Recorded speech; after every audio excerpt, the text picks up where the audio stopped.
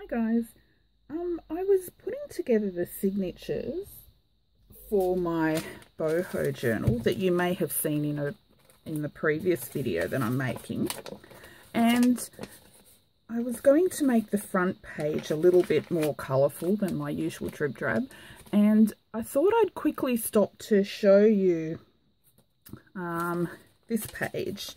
And what this is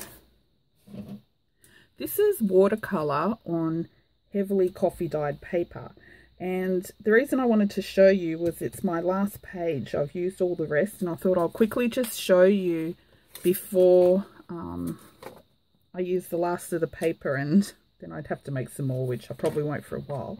But all I really did was took some very heavily coffee dyed paper, and if you've seen any of my journals, this is the kind of paper that I love. I love when it's really dark and grungy like this. This is my favourite type of coffee dyed paper.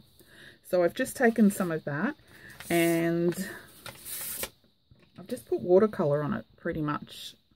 In this one I've used pink, purple and dark blue.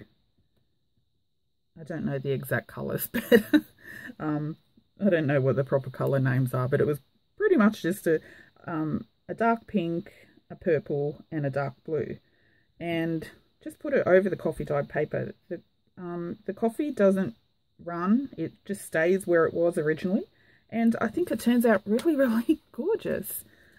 It's not, these blues and they aren't as bright as they appear on camera, but it's pretty close. But anyway, I thought I'd show you that before I go ahead and use the last of my little watercolored coffee dyed papers.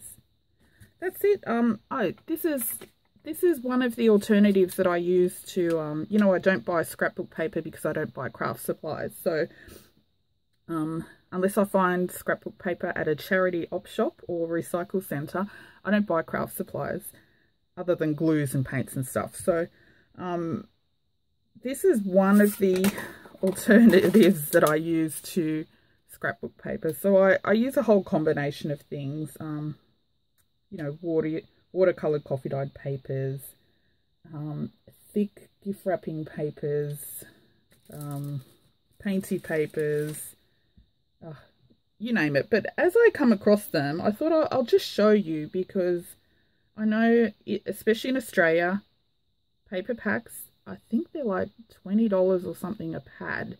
Now, I don't buy them not because of the cost. I don't buy them because I'm somewhat anti-mass produced. And I think there's enough beautiful stuff out there in the world that we don't need to keep buying new stuff, creating more demand to make more stuff. But, you know, something like this, you know, this was a picture out of an old picture frame, but it's not textured, it's quite smooth, but it looks like it's textured just because of the way it's printed.